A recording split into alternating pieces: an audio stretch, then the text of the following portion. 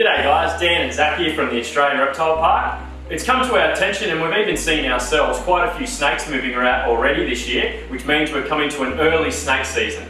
Now the majority of snake bites that do occur in this country come from two things: people trying to catch or kill the snake themselves. Don't do those two things and you really do reduce your chances of being bitten by a snake dramatically.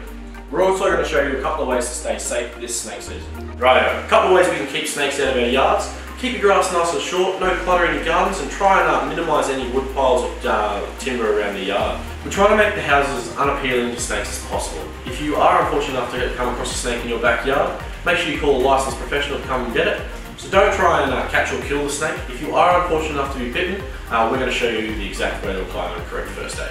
Now I'm going to show you guys the appropriate first aid that we use in Australia for Australian terrestrial snake bites. When treating snake bites in Australia, immobilisation and the use of a pressure immobilisation bandage like the one I'm holding right now is crucial. The majority of people that are bitten in Australia are bitten on the hand, wrist, ankle or foot. If you've been bitten on the wrist, you're going to wrap the bite site 2 to 3 times,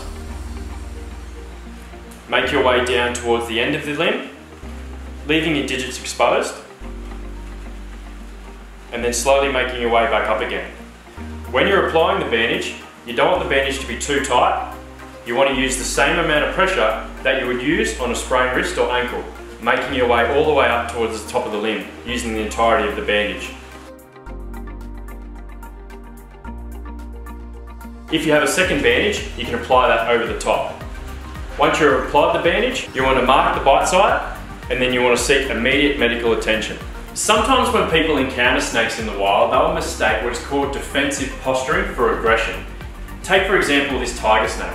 This tiger snake in the wild wants to eat a frog, maybe about the size of its head or just a little bit bigger. It doesn't see a human as a potential food source, it sees you as a potential predator. So what a tiger snake will do, will flatten himself out, not too dissimilar to how a blue tongue will flatten itself out to make itself look nice and big. The snake is giving you a warning that it doesn't want to bite you and it just wants to be left alone. Another great example of that would be an eastern brown snake. When an eastern brown snake will rear up in that iconic S position, that is the snake saying, "Leave me alone please, I don't want to deal with a big giant human, I just want to escape." Thanks for watching guys, we hope you enjoyed that video about our amazing snakes here in Australia. We love snakes here at the Australian Reptile Park, so make sure you come and visit us anytime and learn more about these beautiful, beautiful animals. I'm Dan. I'm Zach. We'll see you next time. Catch ya.